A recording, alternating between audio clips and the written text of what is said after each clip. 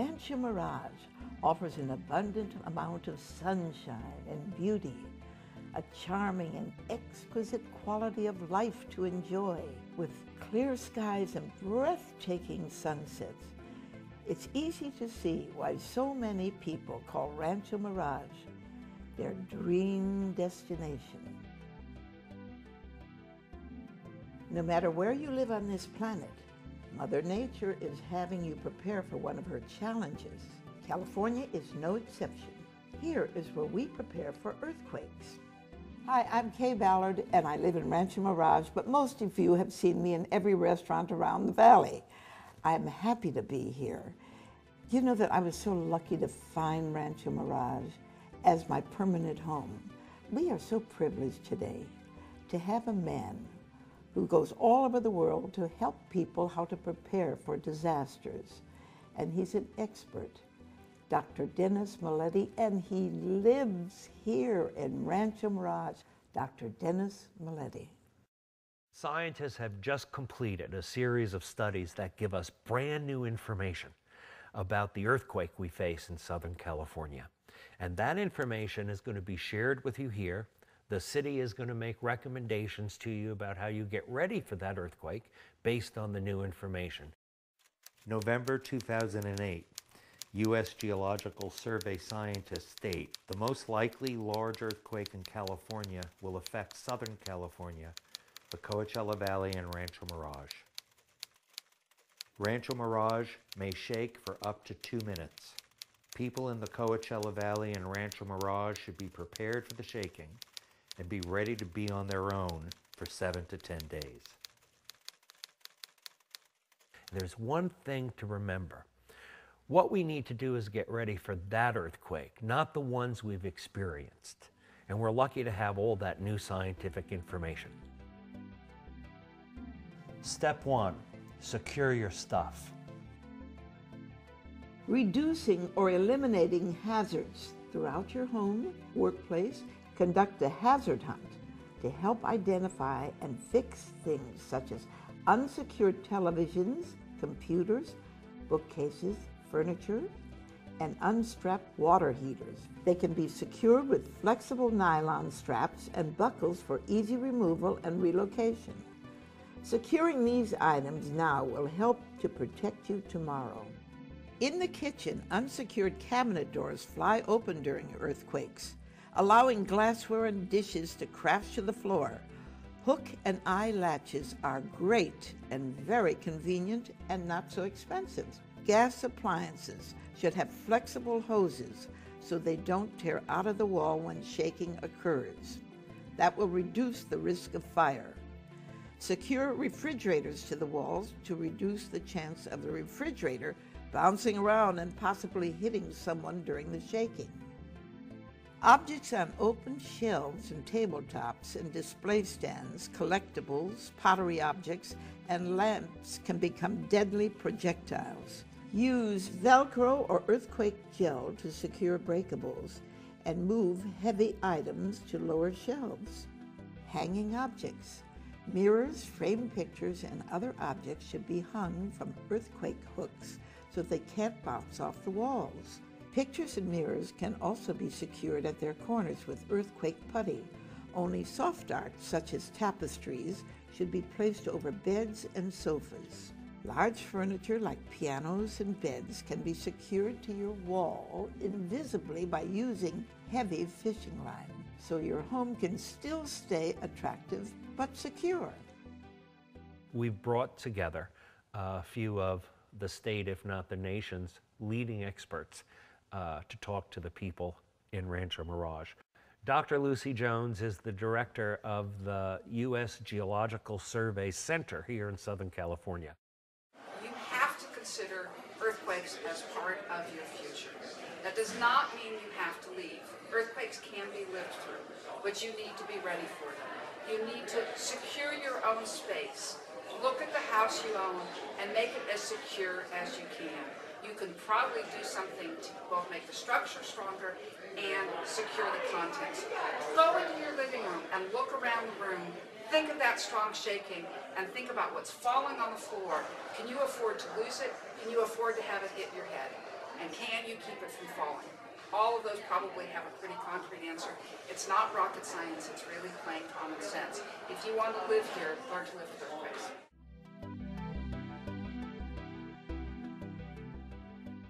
Step 2, make and practice preparedness plans.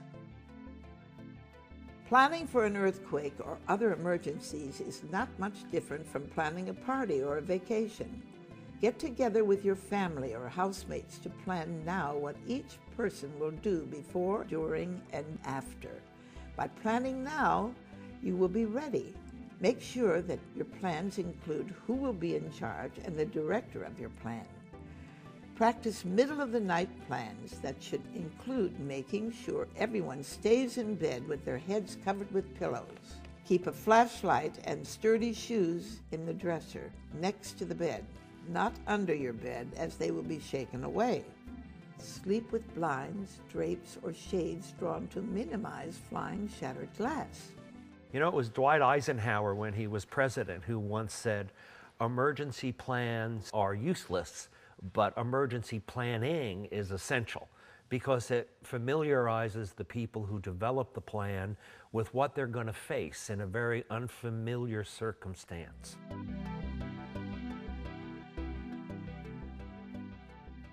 Step 3, put supplies in kits, backpacks, and containers. We've got Mark Benthian, who's the Director of Public Education and Outreach for the Southern California Earthquake Center at the University of Southern California. Being in Rancho Mirage, being in the desert where it can be very hot in the summer, of course, you need more water than we may recommend in other parts of California. So it's really good to have at least 18 gallons per person to both be for drinking water as well as for sanitation, for keeping yourself cool if it's hot, and to have that at home and have, you know, in many formats so you can have stored water. Living in Rancho Mirage, you will need more supplies than just kits. You would need extra supplies so you can make sure you have backpacks and storage containers.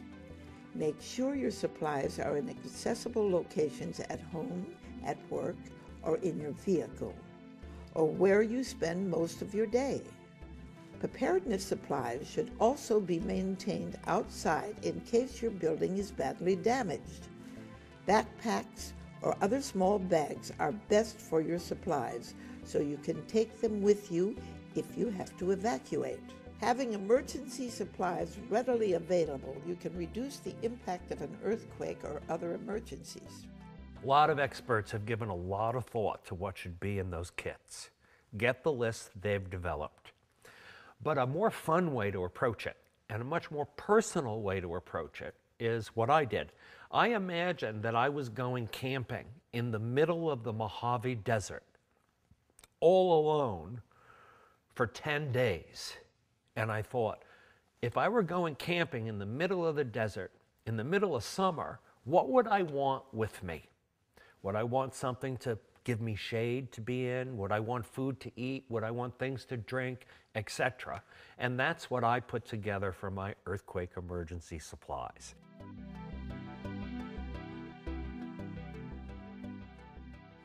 Step 4, secure your building and finances.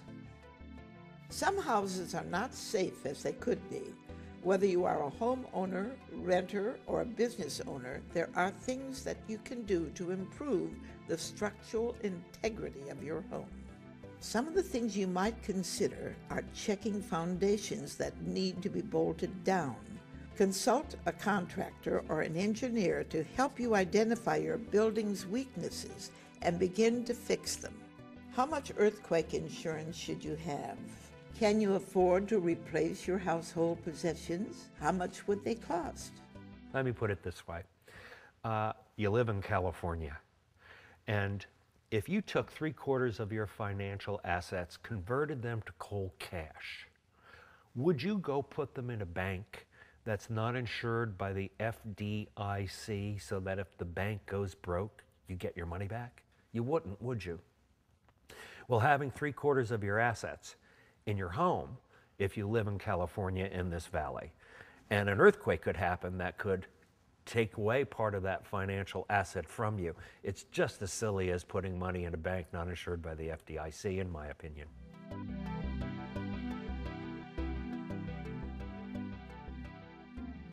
Step 5, drop, cover, and hold on. Drop, cover, and hold on. Drop to the floor, take cover under a sturdy desk or table, and hold on to it firmly. Be prepared to move with it until it stops shaking. If you are in bed, hold on and stay there, protecting your head with a pillow. You are less likely to be injured staying where you are. In a high rise, drop, cover, and hold on. Avoid windows and other hazards. Do not use elevators. Outdoors, move to a clear area if you can safely do so. Avoid power lines, trees, and other potential hazards. Driving, pull over to the side of the road and stop. Avoid overpasses, bridges, and other potential hazards. Theater, stay in your seat and protect your head and neck with your arms. At the top of the list, I would say practice dropping to the ground, covering your head and body under a heavy table and desk, and holding on to the leg of that table or desk so that as the earthquake has it try to move across the room, you move with it and you keep that protective shelter above you. And don't just think it sounds like something you can do. I actually did it for the first time about a year ago, and I needed to practice quite a bit to be able to, well, even just get down on the ground.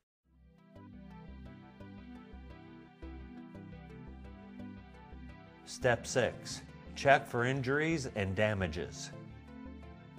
Now today I'm here to talk to you about damages and injuries that occur as a result of earthquakes. One of the things that we learned from the Loma Prieta earthquake is that people that had CPR and CERT training were better equipped to deal with the circumstances and fared a lot better as a result of what arose from the earthquake. You should all be aware that damages occurred during an earthquake, some more critical than others. Fire, for instance. I would recommend that everybody go out and have at least 1, maybe 2 fire extinguishers at home. That puts you in a position to be able to put out small fires and keep them from spreading and becoming a major issue. Another damage that you might incur is a gas leak. You should know how to be able to turn off your gas valve. If you smell gas, or if you hear hissing of gas, whether it's coming from inside the house or by the gas meter, that's a sign to turn it off. Don't try to turn it back on. Contact the gas company and let the professionals do it. It's a possibility there may be down power lines. Approach all power lines as though they're still energized. Stay away from power lines. Don't touch them. Don't touch any objects that may be touching them. Chemical spills. Use extreme caution with them. You have to clean them up, and you should. But if you're dealing with items such as bleach, petroleum products, lye, what you want to use there is dirt to absorb the chemical. You can also use cat litter. Keep your hands from coming in contact with these types of chemicals as they can be harmful and dangerous to you. Step 7, communicate and recover. We created the 7 steps to earthquake safety to make it easier for people to know how to prepare, protect, and recover from major earthquakes. And it's the 7th step which really brings it all home. All that you've done in the first 6 steps has prepared you to more quickly and where less costs recover from the earthquakes that are going to happen. And it's the 7th step where you're going to not have the headaches that many people might have because of what you've done to prepare yourself before and during the earthquake. Turn on your portable or car radio for information and safety advisories. Check on the conditions of your neighbors. Until you're sure there are no gas leaks, do not use open flames. Never use the following indoors: camp stoves, gas lanterns or heaters, gas or charcoal grills, or gas generators. These can release deadly carbon monoxide or be a fire hazard and aftershocks. If the power is off, plan meals to use up refrigerated and frozen foods first. If you keep the door closed, food in your freezer may be good for a couple of days.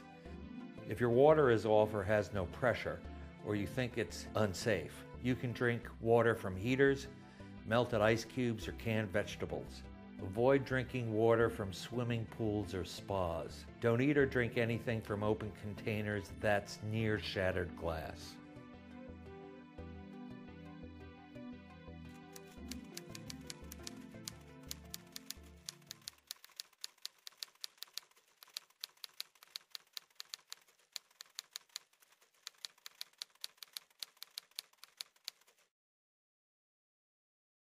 I want to thank all of you for listening to what we had to share with you today.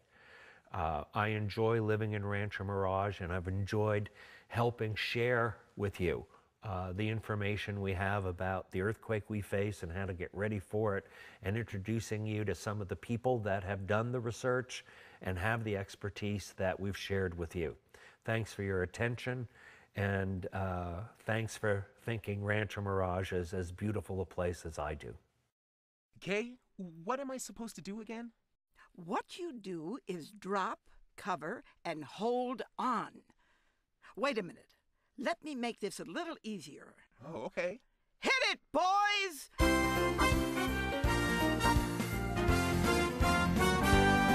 If you feel it shaking, what do? Drop, cover, and hold on. If you hear it rattling, what do?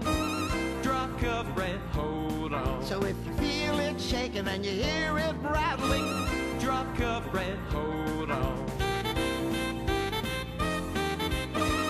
drop, cover, and hold on.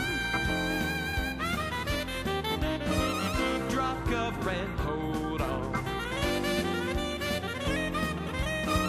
Drop, cover, and hold on. If I don't want the rattling, what should I do? Log on to Drop, cover, and hold on. If I don't want the clattering, what should I do? log on to Drop, cover, and hold on.